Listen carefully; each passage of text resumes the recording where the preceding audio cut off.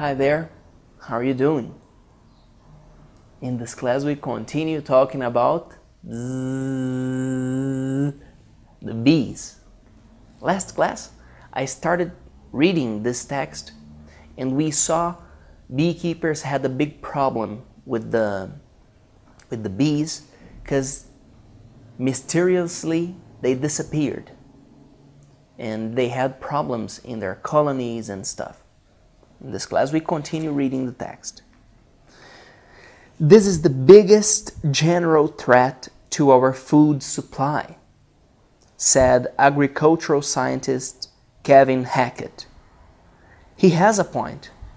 According to the U.S. Department of Agriculture, approximately 1/3 of our diet comes from plants that are pollinated by insects, and the honeybee is responsible for about 80% of that pollination.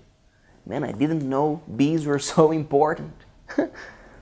80% of the pollination is made by honeybee. Nice.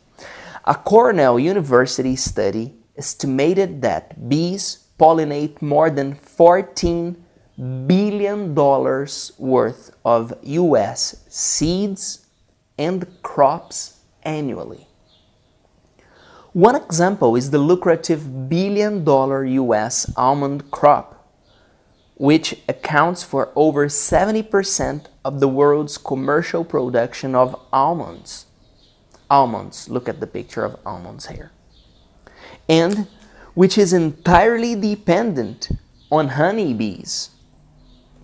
It is estimated that the almond crop alone would need about 1.5 million hives, roughly 2/3 of the colonies in the US, to produce a successful harvest.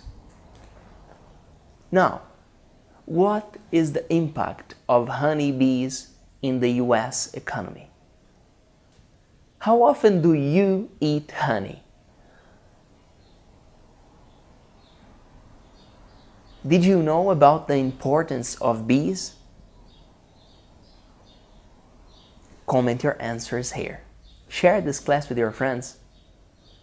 If you want benefits, be VIP at Você Aprende Agora. I recommend you to be VIP, but you know, this is your decision. Share this class with your friends. Thank you.